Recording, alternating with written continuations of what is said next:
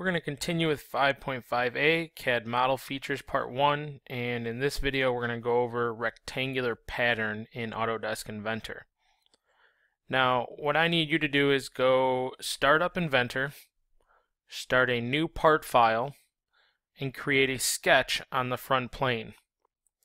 Then you're going to create a 6x4 rectangle and then extrude it 0.5 inches. Oops. After you're done doing that, you're going to go ahead and use this sketch here. You're going to draw a circle in the lower corner with a diameter of 0.3 and then add in those dimensions. And then I would like you to extrude it 0.3. So then you'll have just one little cylinder down in the bottom. And you can save this file as the rectangular pattern in the 5.5a folder that you made. So I have my sketch. I just need to extrude here, and then I'll be caught up with you. We're going to go 0.3 for the extrusion.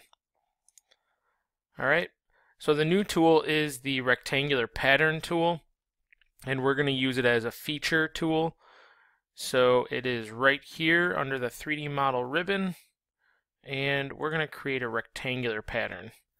So the rectangular pattern really just uses X and Y coordinates to create a pattern based on the number of rows and the number of columns that you would like. And you can also specify the spacing in between those, which is what this is right here. So the first thing it wants us to do is select the feature that you want to create the pattern with. So I'm going to click on this cylinder.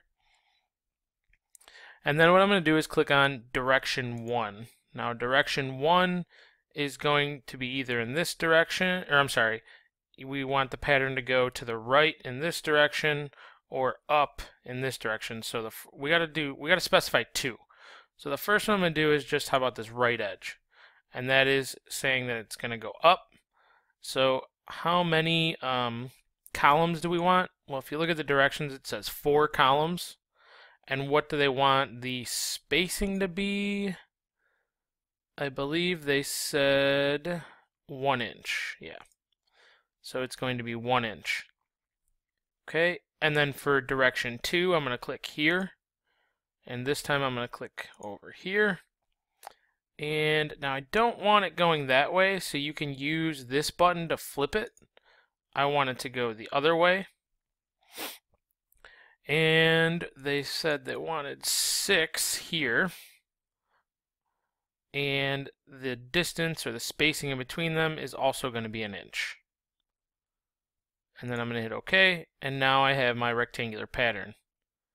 Go ahead and add steel and steel polished again. Update your eye properties and save it.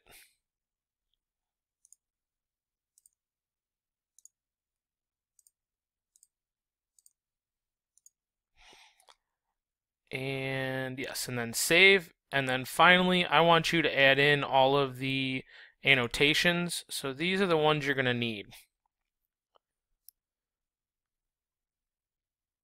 So I have that dimension. I think I'm just missing one. Oh no, I got it right here. 24 of those. So that's everything you're going to need. You're going to scoot the model over here, screen clip with the browser and the model into the binder down here, right here. And then you can go ahead and save when you're all done, and you have just learned the rectangular pattern tool.